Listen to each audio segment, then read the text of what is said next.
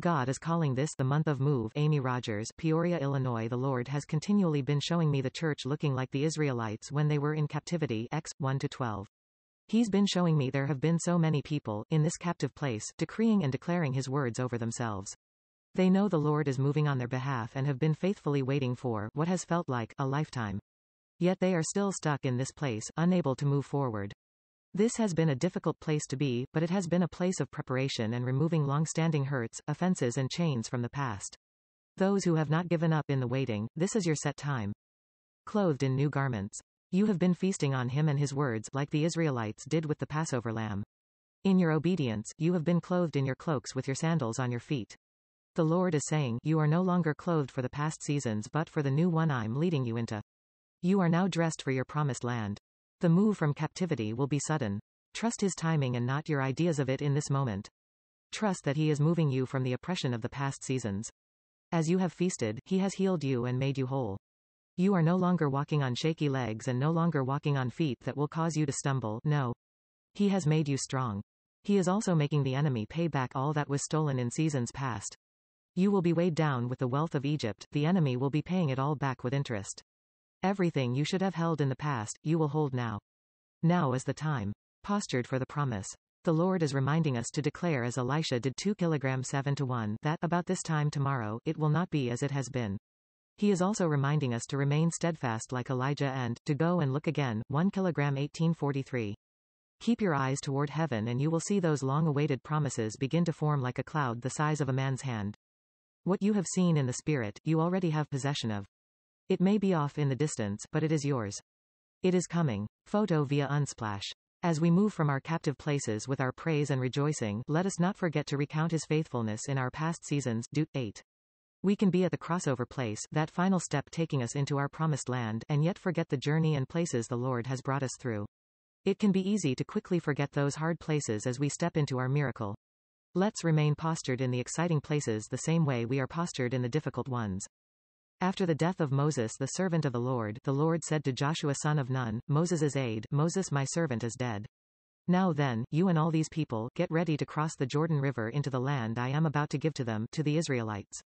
I will give you every place where you set your foot, as I promised Moses. Joshua chapter 1 verses 1-3 Niv. I propose that you view this scripture above as such, Moses as the representative of the old captive places you previously resided. Those things are now dead. You are new in this new season and place, but the promises of God were given to you in those old places. And even though you are walking in the now, our faithful Lord and Father is fulfilling those promises he made back there.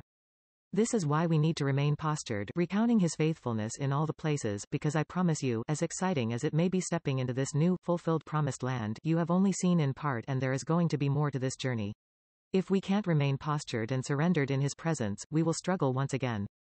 Joshua told the people, consecrate yourselves, for tomorrow the Lord will do amazing things among you. See, the ark of the covenant of the Lord of all the earth will go into the Jordan ahead of you. Now the Jordan is at flood stage all during harvest. Yet as soon as the priests who carried the ark reached the Jordan and their feet touched the water's edge, the water from upstream stopped flowing. It piled up in a heap, so the people crossed over opposite Jericho, crossing on dry ground. Joshua chapter 3 verses 5, 11, 15-17 Niv.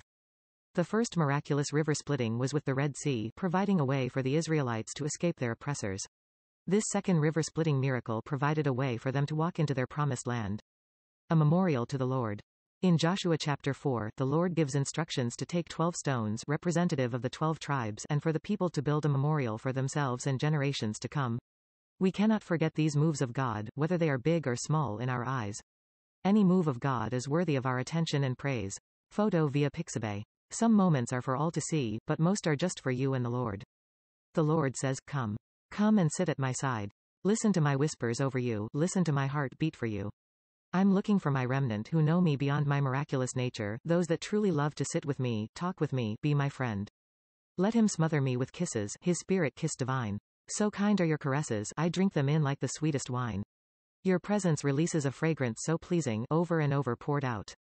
For your lovely name is flowing oil. Draw me into your heart. Song 1-2-4 TPT. Listen, my radiant one, if you ever lose sight of me, just follow in my footsteps where I lead my lovers. Come with your burdens and cares. Come to the place near the sanctuary of my shepherds. Song 1-8 TPT. Listen. I hear my lover's voice. I know it's him coming to me, leaping with joy over mountains, skipping in love over the hills that separate us, to come to me. Song 228 TPT. Asterisk please don't miss our emerging and newly found prophets.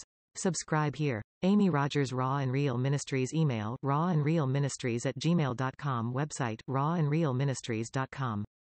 Amie Rogers is a lover of Jesus Christ, a wife and mother of 4 who operates in the gift of the prophetic, processing life through her writing.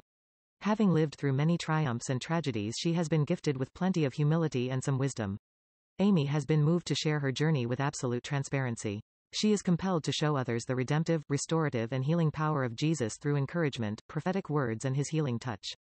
Her mission is to speak his life and his love, inviting others to hear the Lord's heartbeat for them. To receive more words like this in your inbox, subscribe free to the Elijah List at this link https://elijahlist.com/subscribe.